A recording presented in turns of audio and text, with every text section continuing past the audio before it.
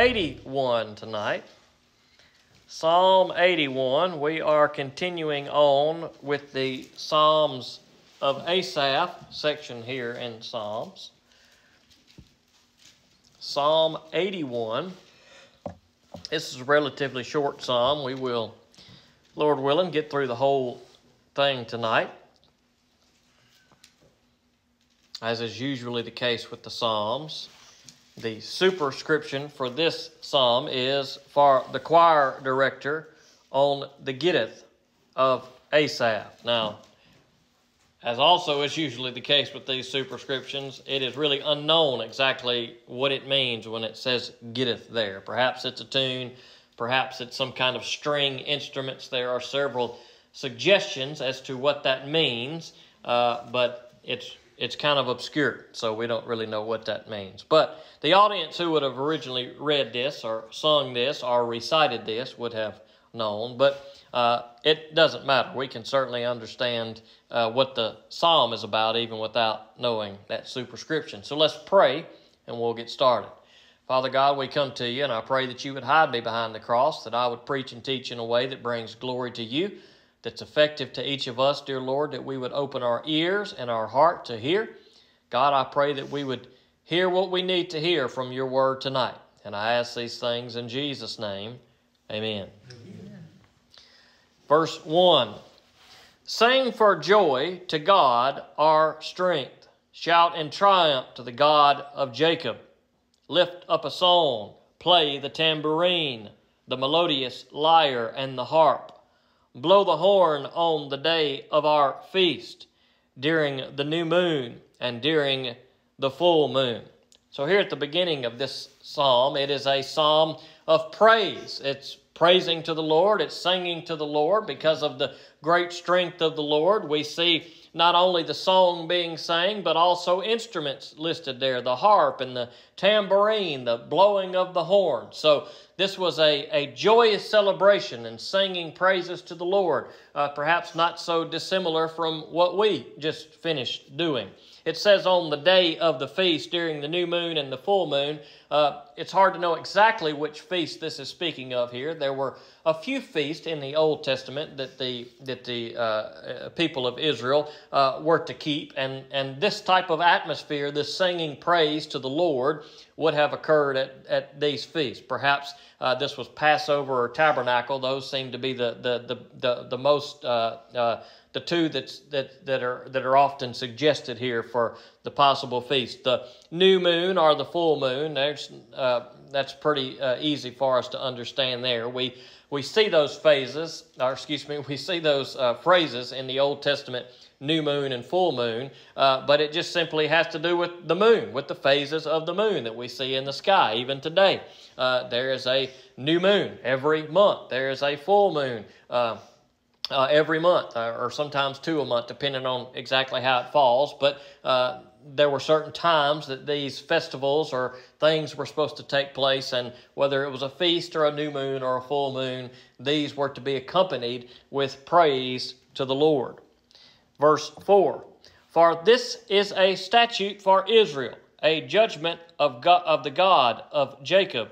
He set it up as an ordinance for Joseph when he went throughout the land of Egypt. I heard an unfamiliar language. So this idea of praising the Lord was my translation there says judgment. Yours may say ordinance or something like that. That is, it's a command of the Lord that the people of God were supposed to do the things that He commanded, that they were supposed to praise Him, that these things were established by God for His people. They were a law to His people, and He set up this ordinance for Joseph. Now, not so unlike what we saw last week in Psalm 80. We saw the mention of Joseph and Benjamin and Ephraim and Manasseh.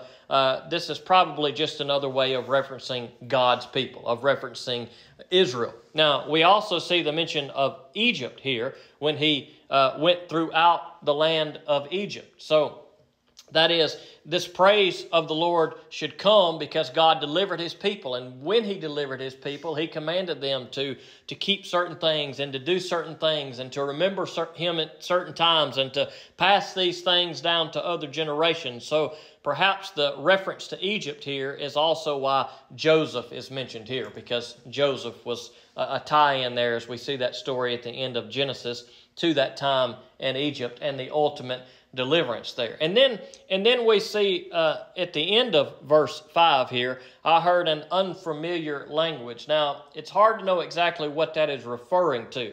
A couple of suggestions, both which would fit, would be this is hearkening back to the time that God's people were in Egypt, and that is they were among foreigners, and they heard foreign language and foreign praise to foreign gods, and that's the time frame and the language that is being referenced here. That is certainly a possibility, but it's also a possibility that what's being heard here is a reference to what is to follow in the next few verses. I think that the second option there, at least to me, seems like the better fit, because here we're about to see the Lord is going to begin to speak. So perhaps the psalmist here is saying, I heard something that was unique, a unique voice, a unique sound, something that I did not understand, something that I had never heard before, the voice of the Lord. And so perhaps when he says here, I heard an unfamiliar language, perhaps he's saying, I'm hearing the Lord speak. And that's a rare occurrence. That's not something that probably occurred very often in the Old Testament, and certainly is not something that occurs much today, at least not in a physical voice, that we hear the Lord speak to us audibly in a physical voice. Now, we may hear the Lord speak through the Holy Spirit, but here we have the Lord speaking in these next few verses. Verse 6, I relieved his shoulder from the burden. His hands were freed from carrying the basket. You called out in distress, and I rescued you. I answered you from the thundercloud.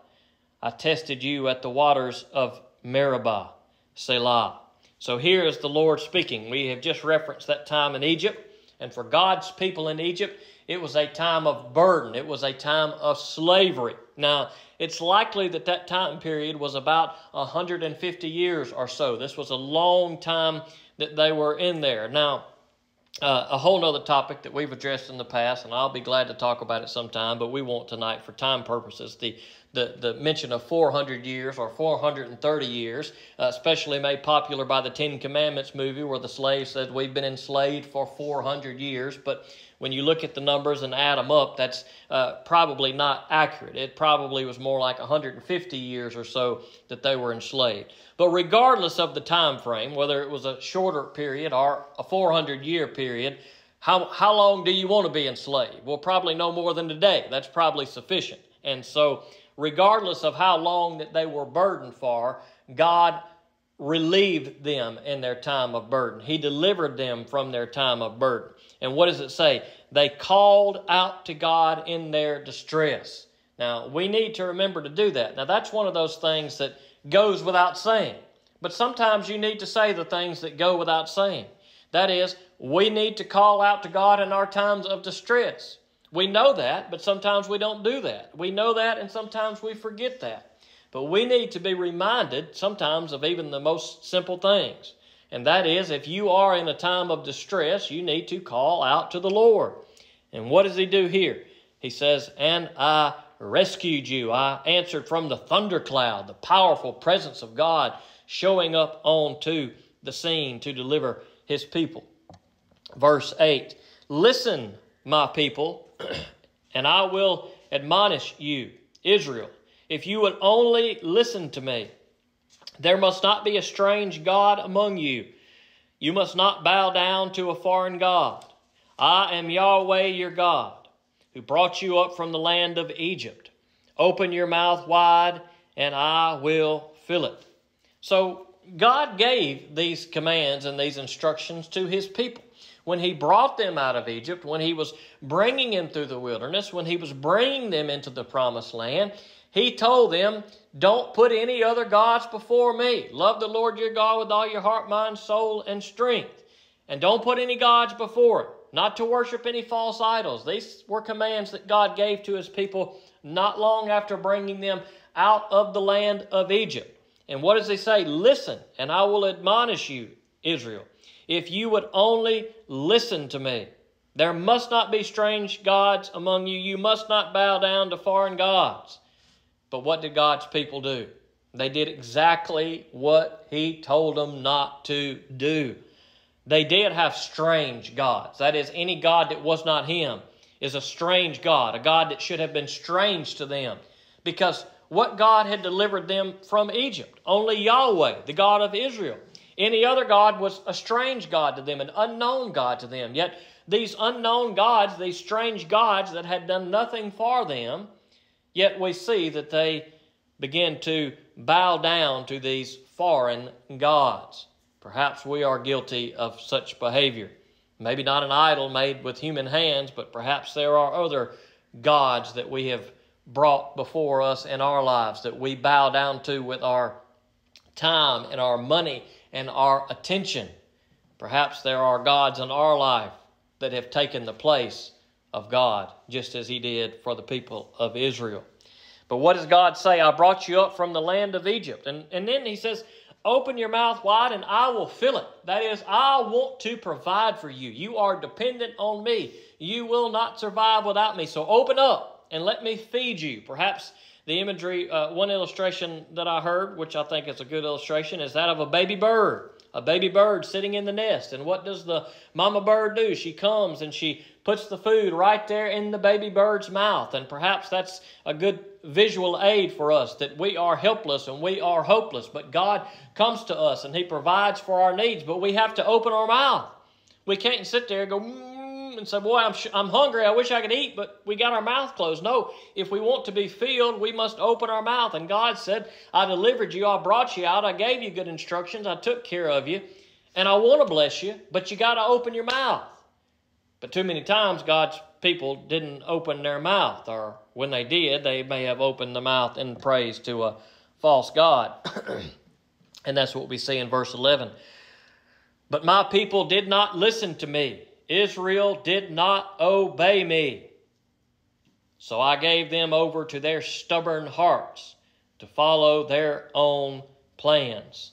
Now that's a pretty scary couple of verses for me. I don't know about you guys, but when I read those verses, I think, okay, this is scary because one, sometimes I am like Israel, and sometimes I do not listen to what God's Word says. Now, maybe you guys all listen to God's Word all the time, and I hope you do.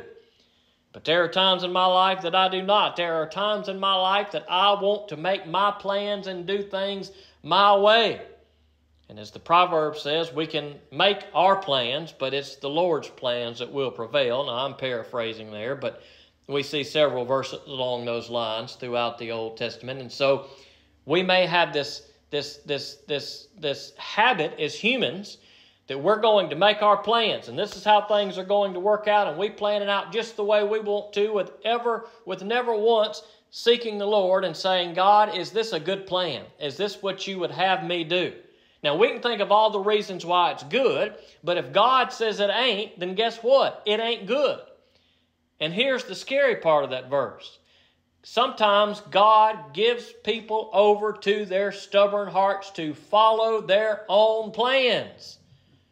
Now that's scary, because the plans that we make that we think are fantastic, that we've got things planned out, oftentimes fall apart and blow up in our face.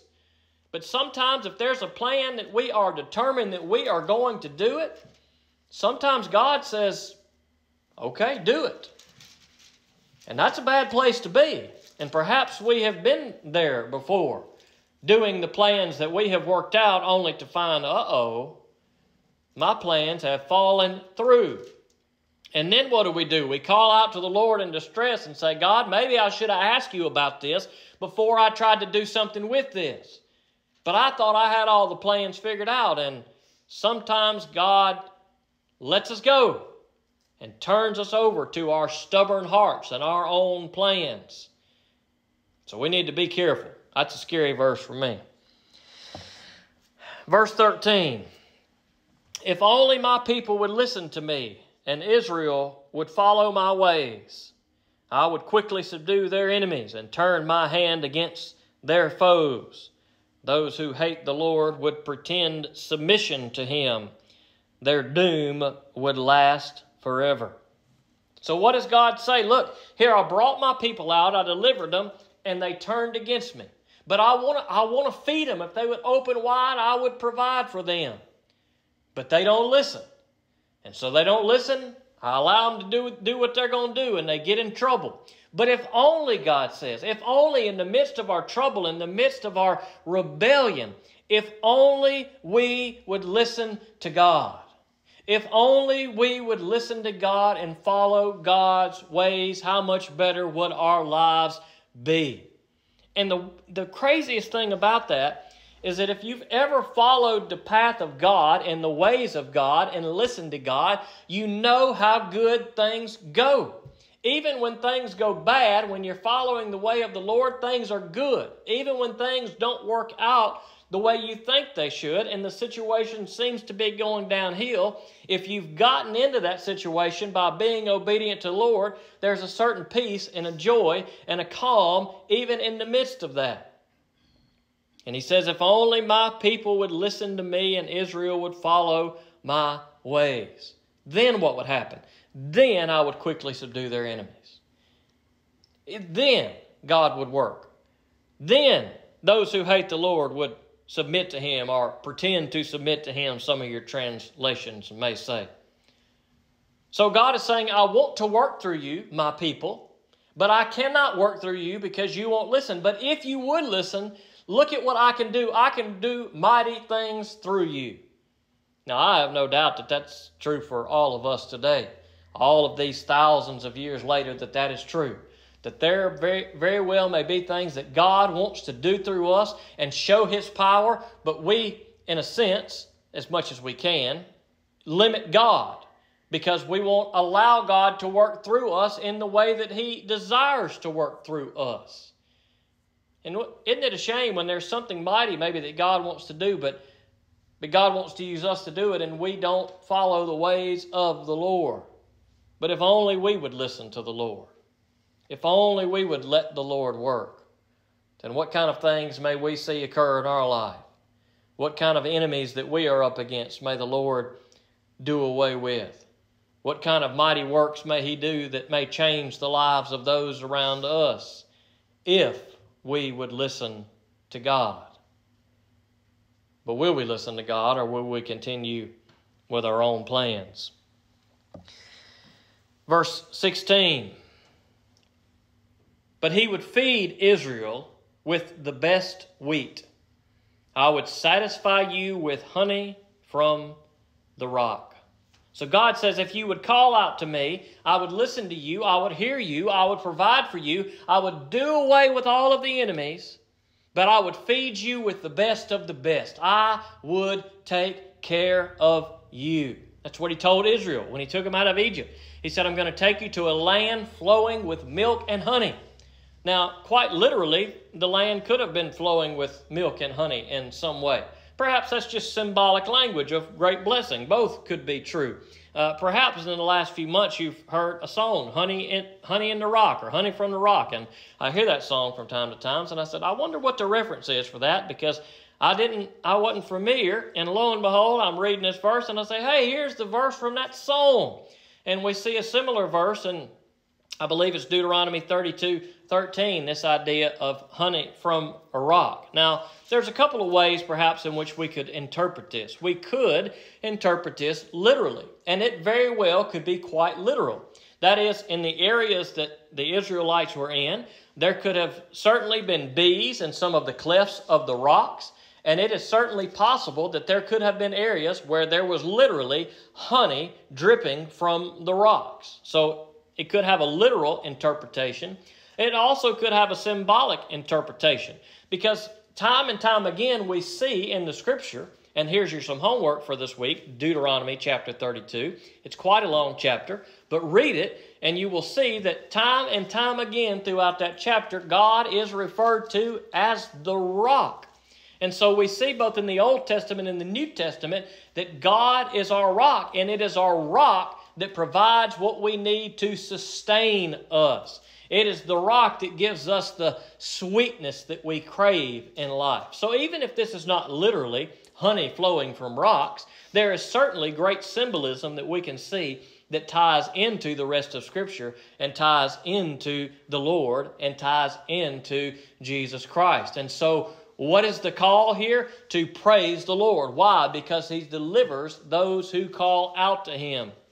Even when we are stubborn and hard-headed, even when sometimes God allows us to do things our way, God still says, but if you would come back to me, but if you would call to me, but if you would listen to me, but if you would obey me, it would be like getting honey from the rock.